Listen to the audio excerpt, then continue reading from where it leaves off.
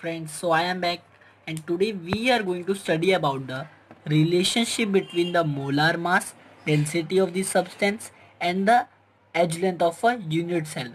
Okay, so let's start. So first we will need to consider the three terms, that is the molar mass will be capital M and density of a substance will be rho, as you can see, and the edge length will be denoted by A. Okay, so we are starting now.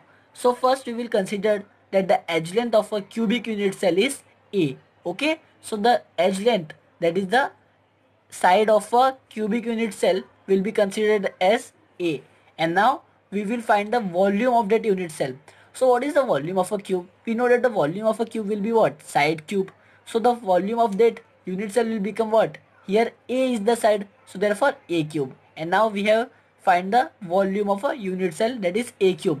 And now we have to find the total mass of a unit cell. For finding the total mass of a unit cell, we will first consider that m is the mass of an individual particle. Okay, so m will be the individual mass of the particle and n is the number of particle, total number of particle in a cube. So what will be the mass? The total mass will be m into n. Okay guys, the total mass will be m into n. And now we are considering the rho as the density. And what is the density? It is a mass upon volume. Here mass will be of a unit cell and the volume will be of also unit cell. So the mass, we have got that m into n, so we will substitute this value m into n, and the volume we have got A cube, so we will substitute that value A cube. Okay, so now we have find the density, and now we will be finding this molar mass. And in the 11th standard we have learned the formula for molar mass is equal to mass of one particle, that is individual particle, into the number of particle per mole. So the mass of individual particle will be small m, as we have considered here, and the number of particle per mole is equal to Avogadro number. Okay, 6.022 into 10 to 23. So Na is what? Avogadro number.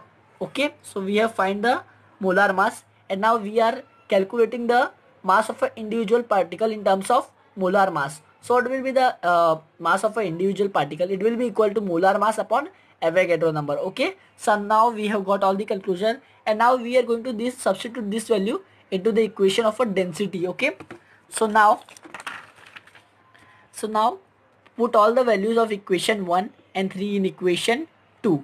So now density is equal to mass upon volume. Okay, so mass we have got m into n and volume A cube, and in terms of molar mass we have got the mass of individual mass is equal to molar mass upon Avogadro number, so m upon Na into n upon A cube. And now after solving this we have got this n m upon A cube Na. So the final relation between the density, molar mass and edge length of a unit cell is density is equal to number of particle into molar mass into the volume of that unit cell into Avogadro number. Okay guys, so now we have completed the relationship. Thank you guys.